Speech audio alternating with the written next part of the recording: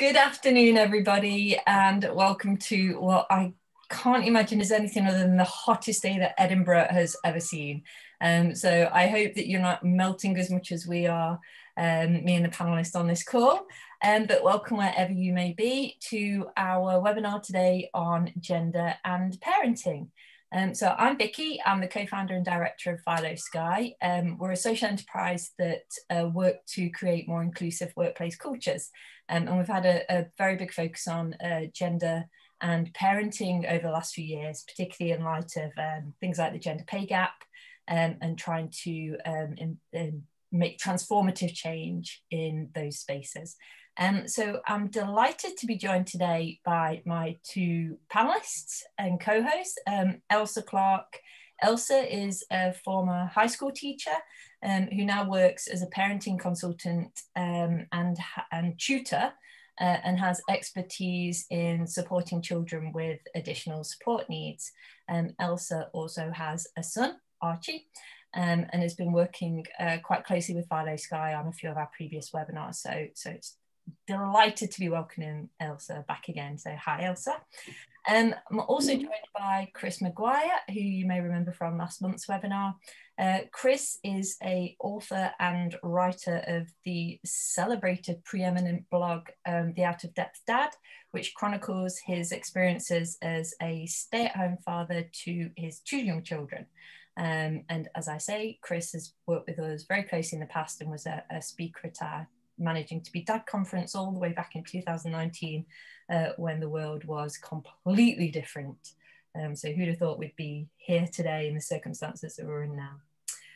So just to introduce our topic for today, gender and parenting, and why we feel it's something that is well worth us spending half an hour talking about.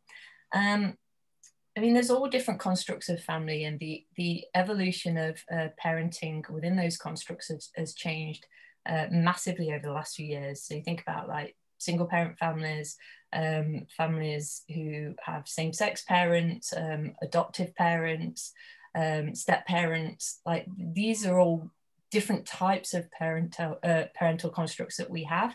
And gender identity is not restricted to male and female either. It's very easy to fall into that binary trap, I think, even now. But all of these constructs make it very complex, and the interactions between the family are different, and that relationship between gender and parenting looks very different now compared to what it did, say, a few decades ago. There's also the evolution of dads and fathers in their role within the family. Traditionally, when we think back to how things were in the 70s and the advancement of second wave feminism in particular, that really looked to bringing women into the labour market in greater volume as well. That's really changed the dynamics between fathers and mums and how those roles are seen to be gendered. And I think there's some interesting stats that have been coming out from the ONS during the pandemic about fathers' roles, and the amount of time spent with children is 58% higher than it is normally. And also, I think there's other gender stats around single parent families, which are headed by over 90% headed by women. So even in the numbers that we see, there is definitely a gender distinction in parenting. So we're really interested in just exploring that a little bit today. For all of our attendees who are watching us live, we'd be delighted to take any questions that you might have either throughout our discussion on the chat or at the end. If you wanted to come off camera and onto audio, that would be great, but I'll keep an eye out for that. But I'm just keen to throw it out there to my co-hosts and panelists, Chris and Ailsa first, just in terms of gender and parenting and what that does mean or has meant for you. So Chris, maybe if I throw it to you first. The thing that really strikes me is that that my experience of parenting is neither similar to my own mother's or my own father's, and that is kind of where we are. I feel for many of us today that my day-to-day reality of being with the kids isn't what my mum experienced, nor is it what my dad came home to. And as a result of that, I increasingly feel that that gender and parents, there needs to be a kind of separation in our mind, that the idea of being a parent is almost like a genderless kind of role. It's just a role that doesn't necessarily rely upon, kind of old archetypes or the happenstance of gender at birth, really. It's a job to be done. And yeah, no, it's interesting, because I think that so many parents that I talk to now don't feel like their own parents understand their day-to-day reality. And I know that every generation thinks that the last just doesn't get it, but I think there's actually some substantial change that's happened there. Ailsa, anything you want to pick up on that? I think that things have changed. I mean, certainly there are many more dads staying at home, and that does shift the balance a little bit. I would say that I am not the parent that my mother was either, but that's because I come from two generations of single parent families where, my mum and both my grands worked. And I had no cause to think that I would be any different, until my wee boy has additional needs and I can no longer work. So my experience of being a parent is very different to my mum's, in that I don't go out to a career anymore. So in a way, that's kind of opposite to you would imagine, what you would imagine, myself and my partner, my husband, come from that kind of 1980s background where a lot of mums were still at home, and it's kind of reversed with me. And I would love for it to be genderless, for parenting to be genderless, but still in my household, there's a very traditional split. And that's because my husband grew up in a household where his mum stayed at home and his dad worked. So I think society's shifting slowly, but I think it will take a very, very long time. You've both mentioned your role models there then in terms of your own parents' approaches to parenting, which is interesting. I was raised by a single mum as well, and then various stepfathers at different times. So I hear you. Yeah, I think that also sort of, I mean, it changes your view of I guess how you want to be as a parent too. But that gendered element, I still think that we do fall into those gendered roles. You mentioned there about the I guess the roles that you fall into in your household, and I see that in my household as well, particularly when it comes to organising things with the children, or like planning, like childcare. We're in the summer holidays in Scotland at the moment, and thinking about holiday clubs and things like that definitely falls on me, whereas my husband is a very, very involved dad too. Like, I would say that he is takes on a much more involved role than I saw or was my experience of with my parents' generation. So I definitely do see a change in that, but I still feel that there's a massive gendering of the roles that we're expected to play. I'm really interested to get your views on that, Chris, because your dynamic in your house is slightly different, and you were a stay-at-home parent for a while. So what are your views on that? I think that we naturally kind of slot into grooves that have been kind of part of our society for a long time. So, kind of on a very kind of facile level, I take out the bins because that seems like quite a male thing to do. But then at the same time, I'm changing nappies, I'm doing the kids' dinner, I'm thinking about our dinner for the adults in the evening. I'm, kind of doing the hoovering, those types of things that, other brands of vacuum cleaner are available. But that sense of, I think that dad's roles can expand, and that they are expanding. But then at the same time, I think that often, both parents, if it's a two-parent household, do sometimes kind of cling to the tropes of what, kind of the oldie worldy idea of the types of things that parents do. And I think letting go of those are going to be quite difficult, because maybe some of us don't want to, because even if we aren't living lives similar to the ones that we expected through kind of observation of our own parents, we maybe want to just kind of hit some of the milestones that we expected for ourselves when we were younger. And heaving bins may be part of that for me. Actually, it's not. It's a horrible task, but I've just emptied our bin. It's not. Yeah. But I think, do you not think it's to do with perceived value as well? You know, that staying at home and looking after house and cooking and looking after children are perceived to be soft skills. They're not held with the same value and in the same esteem as other jobs. And I have to say, I don't do the majority of the cooking in our house.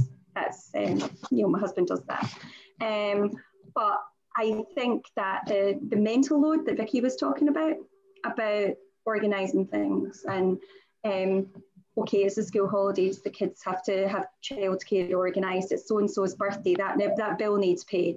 I've got to do a food shopping, all of that kind of stuff that's unseen, that falls, I would say, by default, a lot of the time on women, or in your case, on the person who's in the house most often. Yeah. I think there's a really interesting point you raised there about valuing different types of work. And when you think about the value of work that's paid or unpaid in an economic sense, there's very much a drive in the society we live in to be contributing to the economy and to GDP. And we do that via labour market participation and work there. So the value that is seen from top to bottom, if you're thinking about it from government and policymakers, to the recipients of that, is based on what money we are bringing back to the economy. And for any kind of unpaid care work, including childcare, it is invisible to our economy.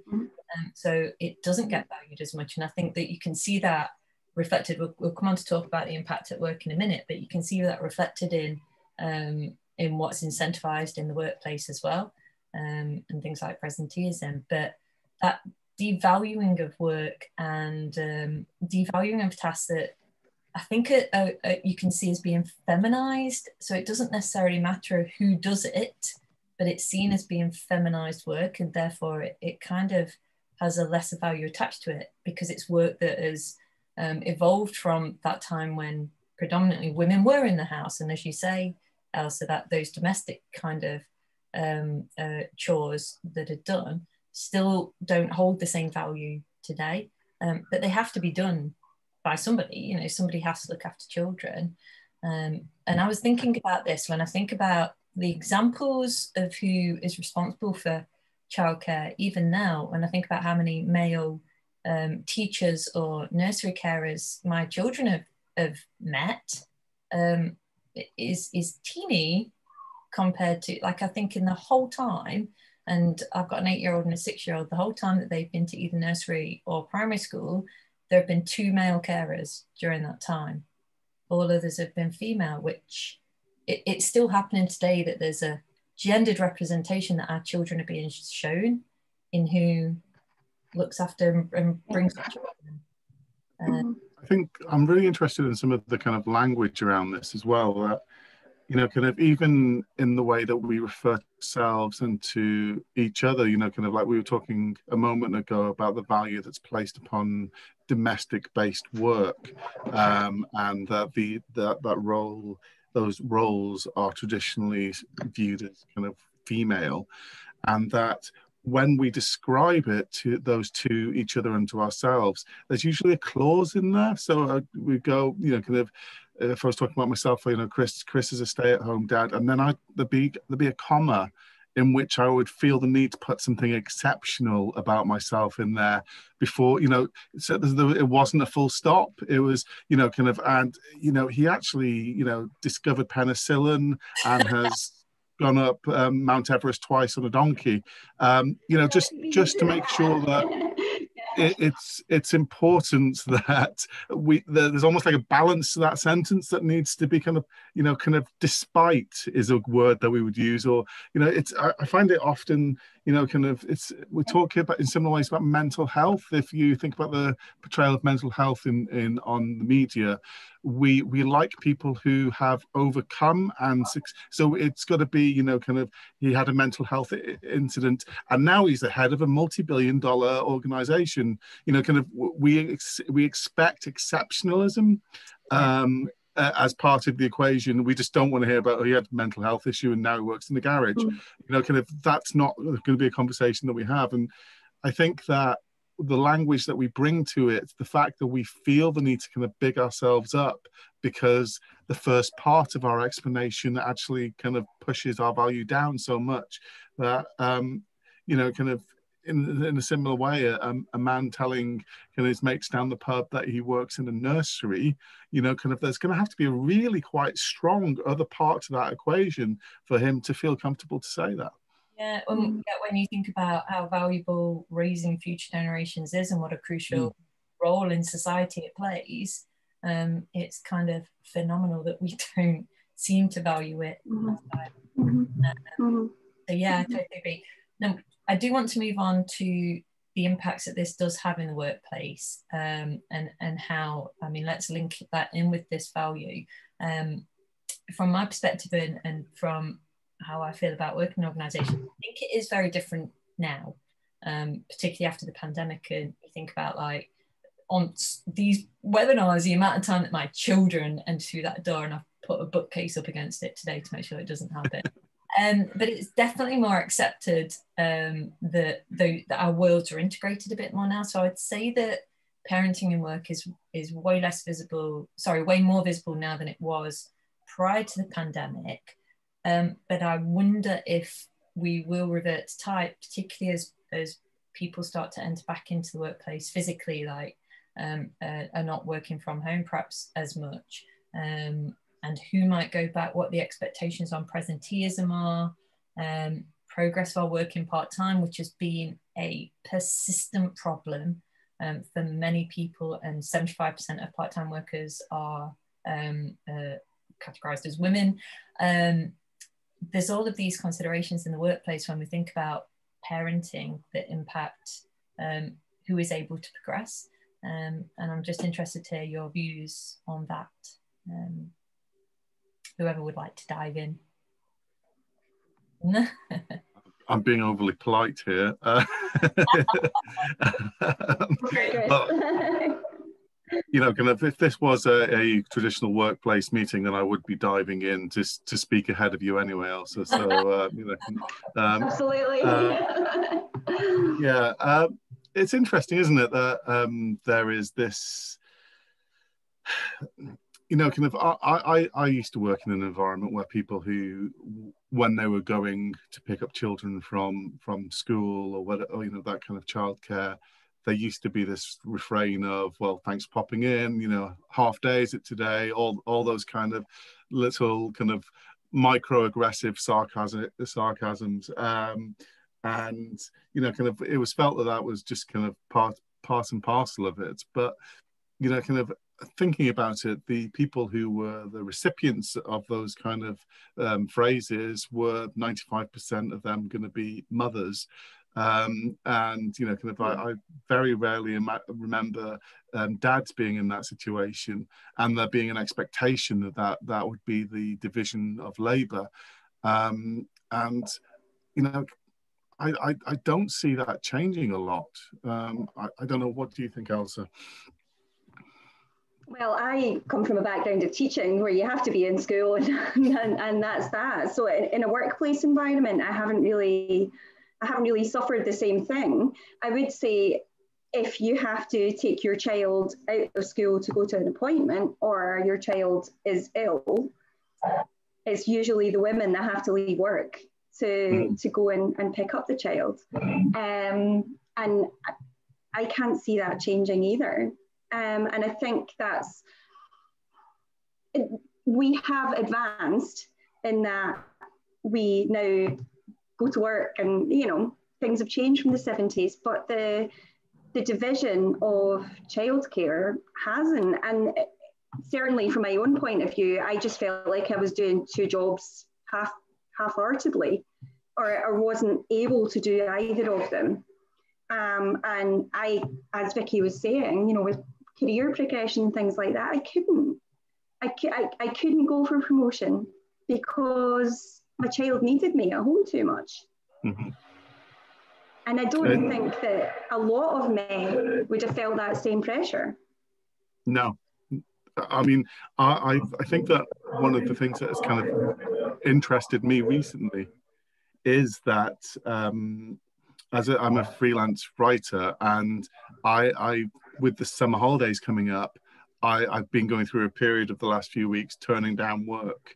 And this is one of the first, I mean, it goes so against the grain once you're in the freelance world of, you know, you just accept work whenever it comes in, and having to kind of, you know, step down in, you know, kind of in productivity levels, being aware that my free time is going to be so much diminished, it did make me think quite a lot about that, you know, that how people I've known in the past who would predominantly have been women have had to do similar things around holidays, and it's not necessarily something that men globally on the macro level have ever really had to worry about that much. Kind of school holidays just happen, and you know, kind of that means you kick a ball about every now and then, but you know, kind of the actual time in the office hasn't really been diminished. Do you know what the conversation there is for men who do want to or who want to take that greater role at home? It's harder for them to do that too, because of all the masculinized assumptions of which we've been kind of talking about and alluding to. Things like flexible working requests, I actually think, and I don't have them to hand, but there are statistics that show that men are declined for flexible working to a greater extent than women are, perhaps because there is that expectation, well, why would you? You know, there's less of a reason for you to want to do it because you're not the mum. And so, you know, your place is still considered to be here at work, and that's where you should be performing. And why would you want to be at home rather than here where you're, you know, master of the universe kind of thing? And it massively relates to me, Chris, when you talk about some of your experiences and some of the comments that people have made to you about that, that there is still, I think, this legacy that a woman's place is at home and a man's place is at work. And it strikes me that kind of men would worry in a workplace about requesting that flexibility because so many people would see it as a quirk. It's, you know, kind of, you know, the idea of I've decided to start taking this role, and I'm sorry, in the workplace you're going to have to deal with it. You know, kind of, it's like, you know, I've just got into Bikram yoga. Okay, right, brilliant, but why is that affecting me in the workplace? You know, kind of, it's like, you know, kind of, all right, you're doing what at home? You're okay, great, fine, but we need to get it beyond the sense of it just being a strange decision made by a small subsection of men, and have it as a realistic option, and one that men don't feel that they're going to be judged over. And that is going to take a hell of a lot of change, because realistically, you know, kind of men still define themselves by their role and their income. And literally take those two things away, what do you have left? What are we going to, you know, kind of, other than, as I said before, putting in that really interesting clause about climbing Everest, you know, kind of what are we going to, because we like to pigeonhole ourselves. We like to be able, you know, give ourselves like an elevator pitch of, you know, kind of how interesting we are. And without that, what are we? I mean, it's a simple enough question, but. So I just want to spend the last few minutes sort of picking up on that point and thinking about where we do go from here. And there was never going to be a chance for us even thinking about any solutions for all of this, because there isn't a simple solution. And I don't even think sometimes we're really aware of what the problem is that we're trying to solve. But where should we go next with this gendered idea of parenting, and in that I include, like, even today we've spoken about men and women as a binary categorization. So and we know that that's changing and evolving. Ailsa, you've mentioned about the pace of change being quite slow and how long it takes to change cultures. So I think it will happen. It is happening. It has been happening, but it's just happening very, very slowly. Is there more we should be doing, or that we can do ourselves, or that we want to do ourselves? What are your two's views on where we go from here? Well, I think it starts with, if I kind of tackle the teaching side of things and what we teach kids from a very young age. And you've mentioned already that there are very few male nursery teachers, there are very few male primary teachers. The male secondary teachers, they tend to be in traditionally male subjects for the most part. So we need to show our kids that men have just as big a role in nurturing from their earliest years. So that is something they just grow up with, because it is far healthier for them. I think the mindset needs to shift from that point, I would say. So therefore, Chris being at home, brilliant for his kids. With the socialization element of it that is so embedded, it's very difficult to turn that around and get away from this, like this idea. Well, you need to be really conscious of it. And also, Chris mentioned language. Our language is subconsciously gendered all the time. Of course, yeah. You know, the pronoun he is used far more often than she. And my son, who is 8, is coming out with it, boys are stronger, boys are this, boys are that, boys are the next thing. And every time it takes me saying, no, hold on, stop. Let's look at the evidence for that. Is that right or is it not? And you don't necessarily have to challenge it in such a teacherly way, but there is that minding your own language, watching your own language, and not reinforcing these assumptions like, why is a bus driver automatically he if you don't know who's driving the bus? So, you know, there's all that kind of stuff that we need to start unpicking almost at a molecular level. And well, I'm a history graduate, and my child knows about suffragists and suffragettes and is indoctrinated. So hopefully that will be in there with the bricks. But we do need to be conscious about the messages that we're giving to boys and to girls. Becoming more aware of and the part to play with our children, how we can help influence that. Great. Chris, from your perspective? I totally agree with it. It is based around awareness, and I think that we have to really embrace the fact that as parents we are constantly molding the thought processes and the norms and the ideas of the next generation. And that I'd say that it's so easy for us within our society to move through society without really this kind of lingering sense of awareness. We just kind of coast. We go from day to day, get to the end of the day, next day, blah blah blah, and we never really get beyond looking at the small area that we inhabit. And kind of we need to have that kind of zoom out moment.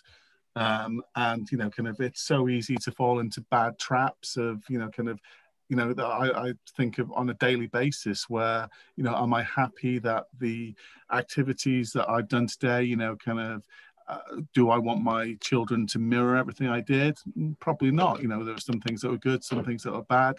And I think that perhaps what we need to be doing as a society is thinking about kind of what model are we setting, and is it useful? What can we keep? What can we get rid of? And we don't have to be like this. We are like this because that's what was expected, but we can speed up change if we wanted to. It just needs enough of a groundswell to push. Yeah, and I think that's a really important point. That groundswell is what creates cultural change, and legislation usually follows from that. But it does start with that critical mass, doesn't it? And us collectively pulling together to make that change. And I think more and more people are becoming aware. We have a comment from one of our panelists. Ailsa has just mentioned that unpicking the language with children is key. So a really good point to have made, Ailsa, two Ailsas that we have on our panel. So is that just giving a shout out to our live attendees today? Is there anybody else who would like to ask any questions or make any comments or come off mute to share their contribution before we close? I'm just waiting to see if anybody raises their hands. No, in that case, I think unfortunately, we are called at time, and I'm gonna ride my luck whilst children are still staying away, and perhaps then go and put my head in a freezer. But thank you so much for the contribution. This is something that I know, having known you two quite well, that we're all so passionate about. And I think it'd be great to continue this discussion at some point. So I can see us being back together for another discussion at some point very soon. And maybe we just think more about that critical mass and what it is that we want to do, and delve into how we think about the language we use, and maybe some tools and techniques for how to do that. But it's been an absolute pleasure as always. Thank you so much for joining me. Thank you. And I hope to see you again soon. Thank you so much to our attendees who have joined us today. I hope you found that informative and thought-provoking, and we will see you again soon. Enjoy getting cool, everybody. Thank you very much. Take care. Have a good evening. Bye.